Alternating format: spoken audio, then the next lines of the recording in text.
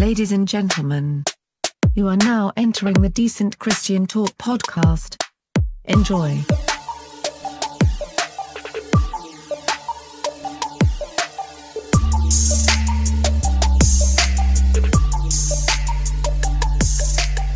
Decent Christian Talk episode number 111.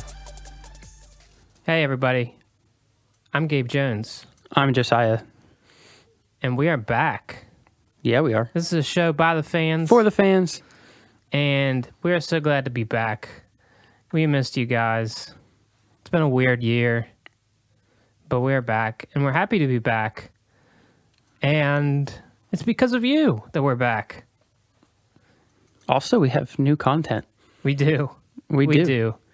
We have Young Oceans on the show today. A great artist. Great band that's been around for a little bit. They've actually been on the show before, so this is a return episode, a sequel, if you will. If you'd like to listen to the previous episode, you can. Yes, back in the archives. You can check that out back in the archives, and you can also check them out wherever you listen to music.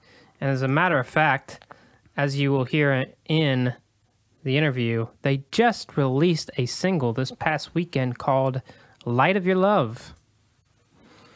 Also, you do not have to listen to the first episode to understand the second episode. It's not like it's not one of those. Yeah, so... Thankfully. But yeah, as I alluded to earlier, before we head into the interview, we're back because of you. We had some technical difficulties due to, well, my computer died. Yeah. So it's hard to edit a podcast without a computer. And because of your Patreon support, we were able to upgrade and get another computer. Thank you very much. So that right there is proof that we are here because of you.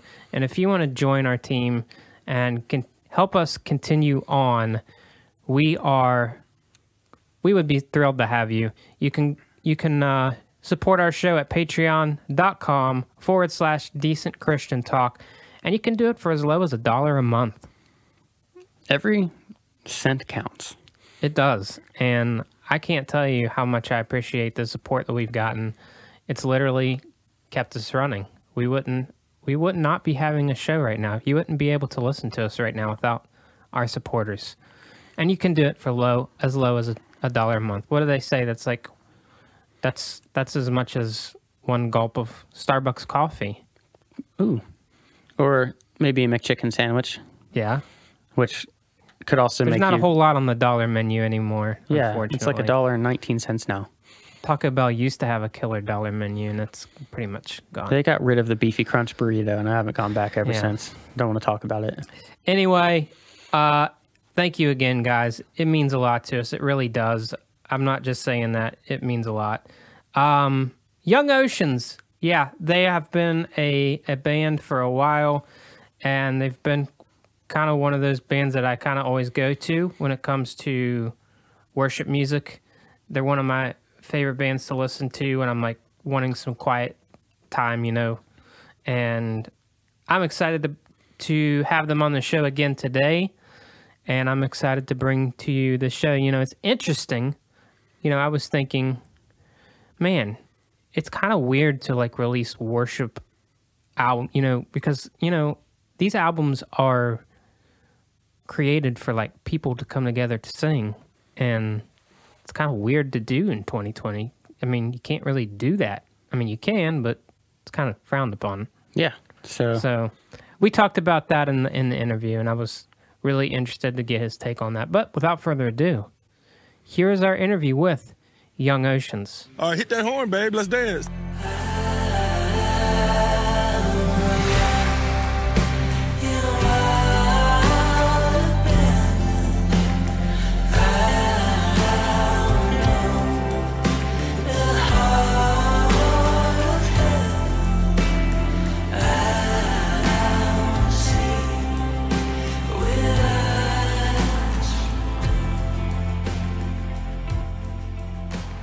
So it's been a weird year because I mean that goes without saying, but when I'm always curious the approach of people like you when it comes to making music, especially worship music, that a lot of times when you're writing these songs, you're wanting them to be written specifically in a corporate, church gathering setting. So this year that has been a challenge because of everything.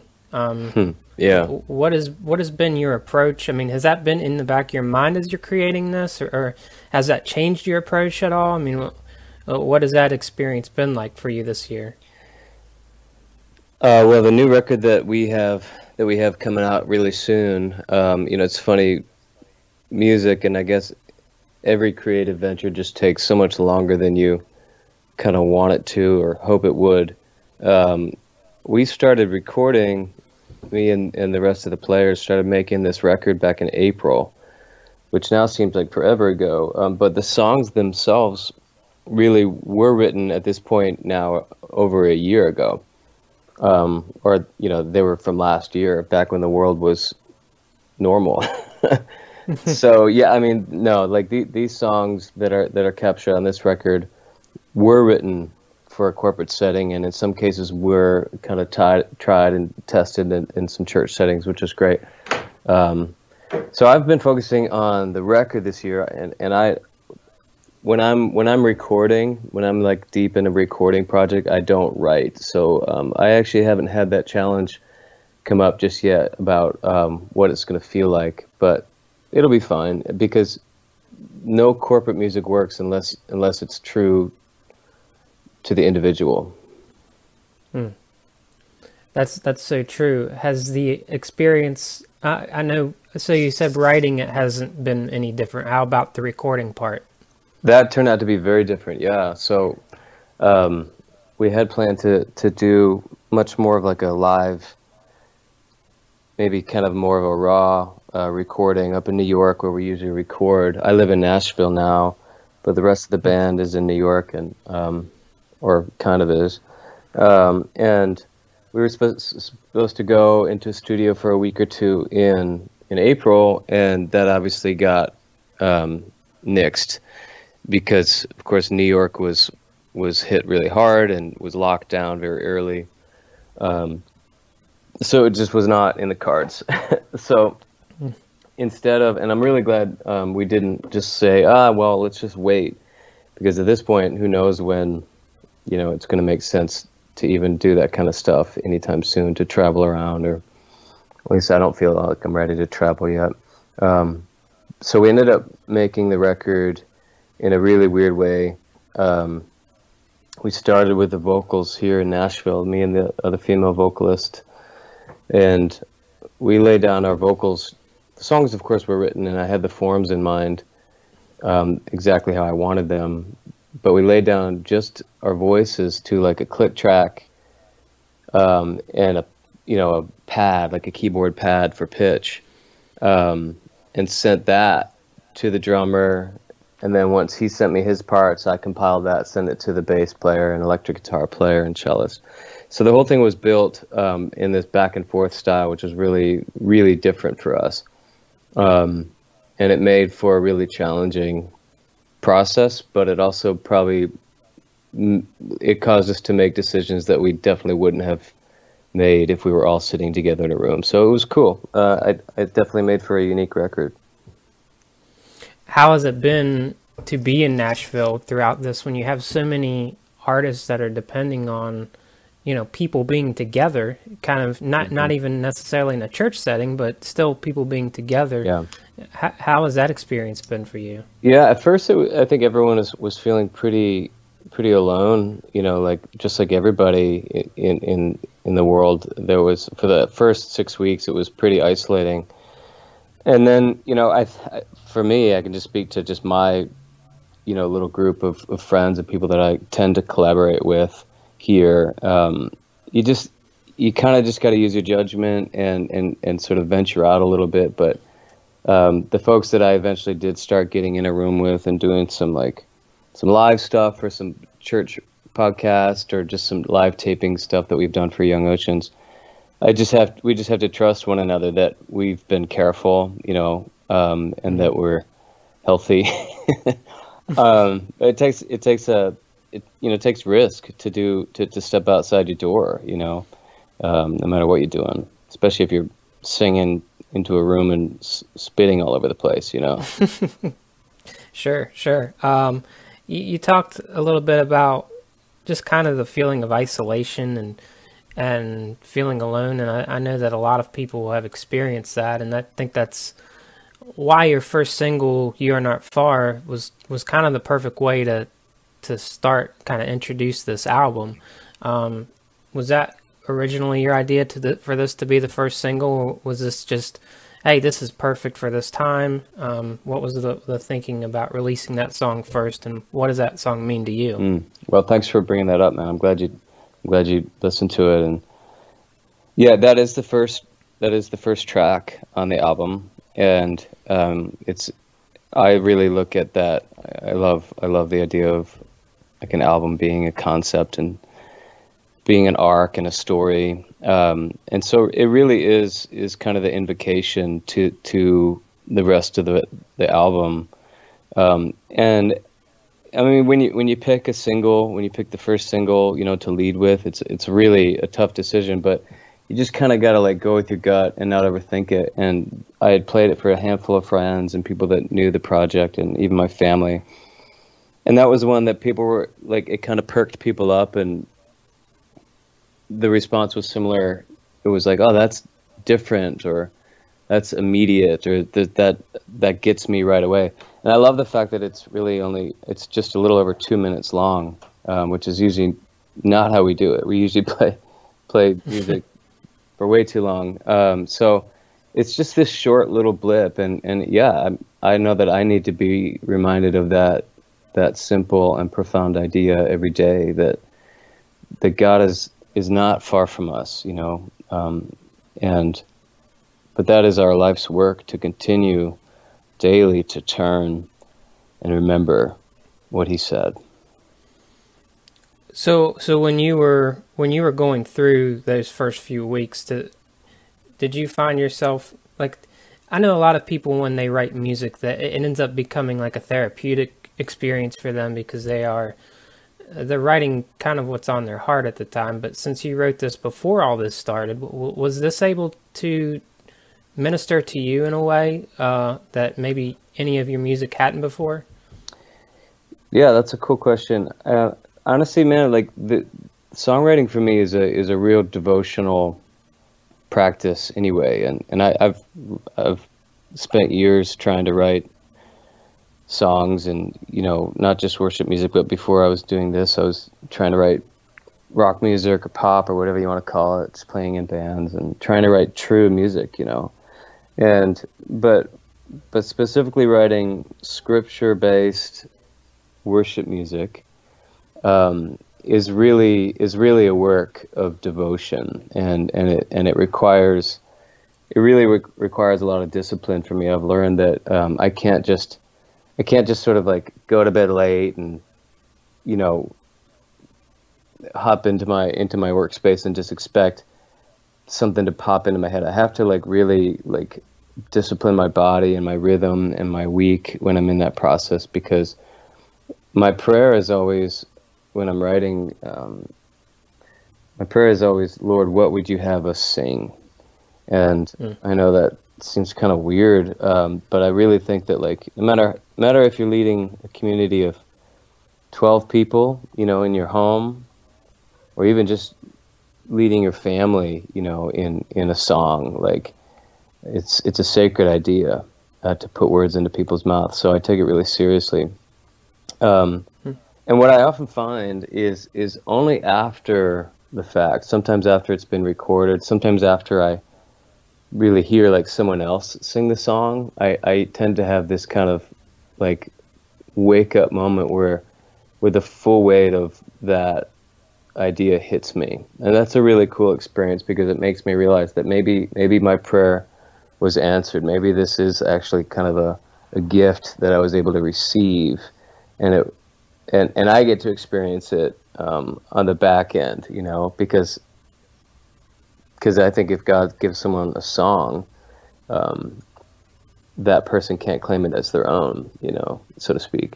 So yeah, there's a lot of surprises after the fact for me. I find that the group of songs that I've been kind of working on and marinating in tends to be my mantra for that season, So I'm really grateful for these new songs, and I'm really excited for people to dive into them as well.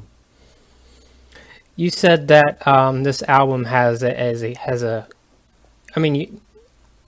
you like the idea of an album fitting together and being a concept. What are some fundamental themes and concepts that you hope this album kind of brings through?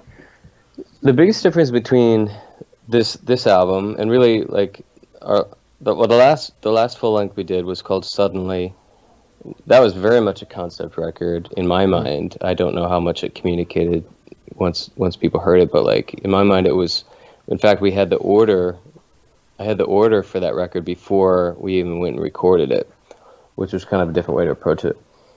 And that was a very liturgical idea. It was really sort of grabbing onto ancient sort of church worship ideas and, making those kind of prayers in my own way. Now this one is very different in that it's really just a collection of super simple, almost like childlike prayers of intimacy. These are maybe the simplest and most terse lyrics that I've ever written, which is really scary and vulnerable, but it feels really right for the moment.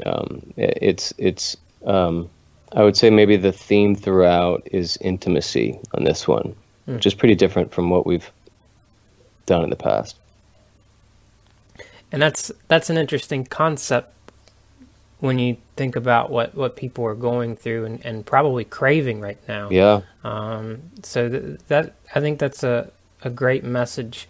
Another track that I got to listen to that's coming out later this year is called Heaven All Around. And for me, it's a song.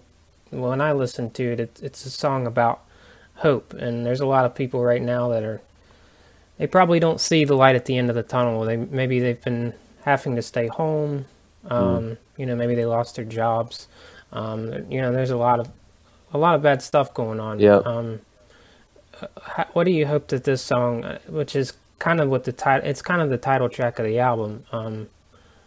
What do you hope that this song brings forth, and how was it writing this song? The song Heaven All Around. Yeah. Yeah, that was a cool one to write. It's taken straight from John's vision of New Jerusalem coming down from heaven, and when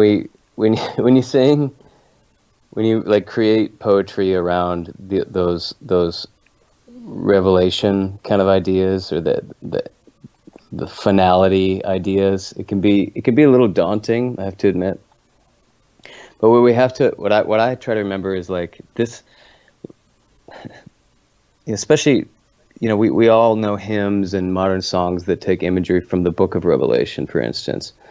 And even though we've been told a million times not to do this, it can be really tempting to be super, super literal with some of that imagery. Whereas we know that John, on the island of Patmos, he's in the spirit, is what it says. He's like in some kind of spirit dream state that's more real maybe than this reality. But still, he's doing his best with those descriptions to kind of describe what his mind's eye is seeing, and it's tough. So I definitely approach a song like Heaven All Around with a lot of care. But essentially, it's just Jesus. What happens when the presence of Jesus, whether in this current in-between state now, today, in 2020, or at some point tomorrow or a million years from now, when he comes back in full glory, we have access, even in the in-between, to sort of taste that, right? To taste the the very presence of Jesus. He said, I will be with you to the end of the age, you know. And certainly when he comes to the end of the age, he will be with us, and there will be no denying it. And there will be no denying it from anyone's standpoint, a believer or not. And that's kind of what that passage is about. But it really, it's this idea of like pulling the future into now, right? And saying, if we can believe that Jesus is present as he says he is, we have absolutely nothing to fear in the next moment or the next day or the next era. So it's a dreamy idea, and a lot of people scoff at dreamy ideas, but I think it's the very best thing about the gospel is that it is indeed good news. That's awesome. I think that song is going to give people a lot of hope to look for that future. Thanks, man. And I really appreciated that. There's another song. Let me make sure I got it right. Believe it's called "Light of Your Love." Is that right? Sure. Yeah. Yeah, and that song, it's another kind of, it talks about kind of the beginnings, if you will. When we talk about heaven all around, that's kind of our future, and this song is kind of about the beginnings, and it talks about even from the beginning, we're not alone. And I think that it's also important to look back on that as well as looking ahead. What was it like writing that song? Man, well, thanks so much for this great insight. I'm so glad that you listened to the tunes, first of all. So yeah, that song is actually coming out this Friday, which I'm super excited about. Light of Your Love was written for a community that I kind of help out with a lot in New York, a church community up there, and we had been encouraged by the music director to essentially show instead of tell with our lyrics, right? This and like to just say it without any veneer, without any hiding, and so I think, how does that song start? In light of your love, my heart is your home, never abandoned, never alone. So right out of the gates, it's a child, it's us speaking to their creator. And it's our spirit communing with the Spirit of God, which is to say, reminding ourselves who we are, that we are children, and I have 3 kids. Like when you watch a child in a healthy environment, in when they're fed and clothed and taken care of, there's nothing in the world that is bothersome to them or fearful to them. And that is our inheritance, even as adults. And so I think it's a phrase that I read, light of your presence, of course, is all over the Psalms. Psalm 90, light of your presence. But the phrase light of your love, I think I found in a Jesus Calling devotional. I don't know if you know that. I can't remember her name right now, Sarah something, who's amazing. But it's just another way of phrasing like this idea of the kind of heavenly gaze of the Father upon us. And it's all over the Psalms that if we would sort of expose ourselves and lift our eyes to Him, allow the light to come over us and warm us, everything's changed in an instant. So, yeah, man, I'm excited for that one. I think that's a really singable song for communities as well. I hope it'll be something that maybe people will find useful for their repertoire. I kind of hate to ask about the future after this album, but it intrigued me when you said that you kind of thought about recording this album originally live. Do you have any plans on maybe eventually doing that? Yeah, in some sense. Like we did a series, really, really simple and scrappy series of recordings. We picked 6 off of this record, You might have seen we put out the "You Are Not Far" like acoustic live version. It's just a really like press record, let's go. Don't try to make it fancy. Literally one camera in the room, which was really fun. We did that for 6 of the tunes, so we've tackled that in some sense, except they're still really new, and we're also like a new record. Like you have to kind of learn how to play the songs, and without being able to tour, it's hard to really like learn them.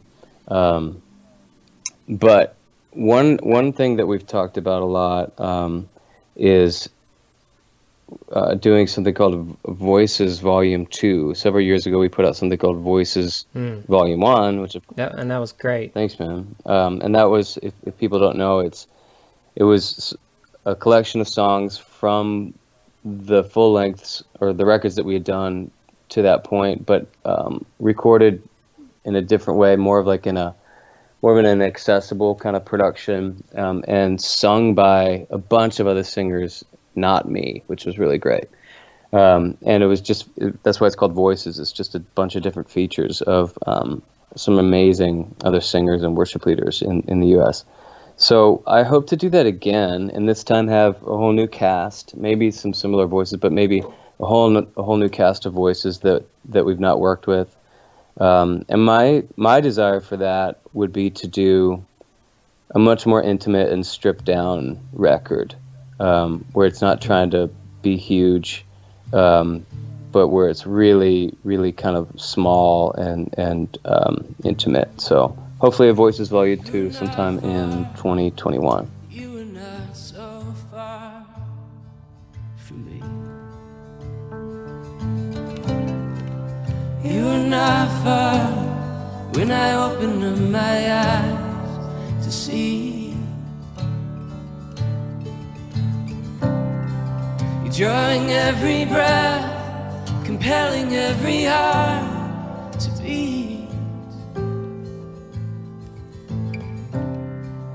You were not far, Lord, you were not so far.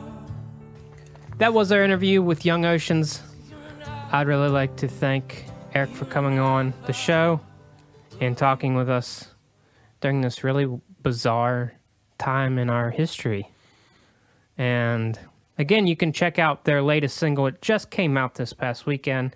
It's called You Are Not Far. It's a really, really great song. And you're going to want to keep on checking them out because they are going to be releasing some singles in the coming months that is going to lead to their new album that comes out in January, and that album is called You Are Fullness. So, just because the Christmas season is coming, a lot of times people stop releasing music around Christmas season unless it's Christmas music. That's not the case with Young Oceans. They're going to be releasing some new stuff throughout the holiday season, so be checking that out. And if you're like, I don't really like worship music, I feel you. Like, I'm not someone that usually, I'm not like, okay, I'm going to listen to worship music. Young Oceans for me is a little bit different. I've just always felt connected with them. So I challenge you to check that out and give them a listen, give them a chance. A lot of you may have never heard of Young Oceans, but then if you were to name a couple songs, you say, oh yeah, I know that song. We sing that at church on Sunday. Yeah. So they do have some pretty well-known songs. Yeah. That you might not even realize that you know. And I'm excited that we talked a little bit about in the interview about his wanting to do a second volume of Voices. Volume Voices 1 that released in 2016 for them was one of my favorites. He enlisted some artists such as Leland and All Sons and Daughters and Elio Holcomb and Mike Donahue, and pretty much they covered his songs and they put it on an album, and they made it more corporate friendly, I guess would be the term, easier for the band to play, if you will. Mm-hmm. And he's looking into doing that again in the future, so check that out when that happens. I'm excited. What else are you excited about? I am excited about the future, and it's hard to believe but we're like 2 months away from our annual year-end show. It is indeed. I'm not going to lie to you. I'm starting to compile a list. I have like 35 albums that I wrote down Wow. in the last week. I have undoubtedly, I've got my eyes on one song for Song of the Year. And then You've only listened to one song? No, there's just one song that has risen above the rest. Okay. As Song of the Year. And then I'll need to start compiling a list of albums. I am excited. I've given you at least one suggestion time and time again. Yes, I listened to it just this morning. Oh, yeah? Yeah. Okay. I'm going to break your heart, but it might not make my list for best albums of the year. Oh, well, I guess there's the right way and the wrong way to go about things. Anyway, I'm excited about that. That's coming in about 2 months, probably middle of December, so you can be looking for that. And hey, give us some suggestions. We're always interested in, hey, check this album out. Make sure it's not bad. I mean, if you give us a bad suggestion, we'll just never listen to you again. Yeah. So anyway, I can't wait. It's in 2 months. It's one of our favorite episodes of the year, and it'll be here before we know it. How about that? It's hard to believe 2020 is almost over, and most people would be happy about that. I can't believe it's been almost a year since both The Devil Wears Prada and Norma Jean released an album. Yeah. And Norma Jean's album is probably my most listened to album this year from last year. Yeah, it's weird when those late releases end up becoming like the next year's favorite album. Yeah, that's definitely my favorite album of this year so far. Yeah, it's always like after Halloween, anything that comes out, it's hard to gauge, or even like after Labor Day sometimes. Yeah, so that is the end of the show. We would like to thank all our supporters on Patreon. That's patreon.com/Decent Christian Talk. Once again, you can be a sponsor, and I was remiss to I forgot to say that our bonus episode, which you can get through Patreon. Oh yeah, we're going to be talking about an album that just turned 20 years old. That's incredible. It's called Loud and Clear, and it's by the OC Supertones. If you do not know about the OC Supertones, why? I can't believe it's 20 years old. That's crazy. Ska music. Ska music, it's still here in various ways. Five Iron Frenzy is around, I guess. Unfortunately for everybody. Anyway, yeah, you can check us out on Patreon, where you can get exclusive bonus shows. We are also on Apple Podcasts. We're on Spotify, and we're now on a new platform called Amazon Music. Interesting. I think it's called Amazon Music. I don't know. Anyway, it's hard for me to keep up. It was Google Play, and now it's Amazon. I don't know. Somebody bought somebody out, and so now we're on Amazon, and we might be getting on like Audible soon in the future. You know, like the audiobook. Yeah, I was like, I didn't know if we had to read or something. I don't know how that. No, they read to you. You don't have to do anything. Oh yeah, it'll be the same show. It's just anyway. We're also on YouTube. We're on Facebook, Decent Christian Talk, and the Decent Christian Talk podcast discussion page. We've loved hearing from you and staying connected with you the last month or so while we've been off. We're also on Twitter, DC Talk Act 2, and Instagram, DC Talk Podcast. And, of course, you can check us out at decentchristiantalk.com. We're still there. The internet is still there. But, yeah. Hey, guys, we'll check you next time. Don't forget to tip your waiters and waitresses. Thanks. Don't forget to tip your waiters and waitresses. Thanks.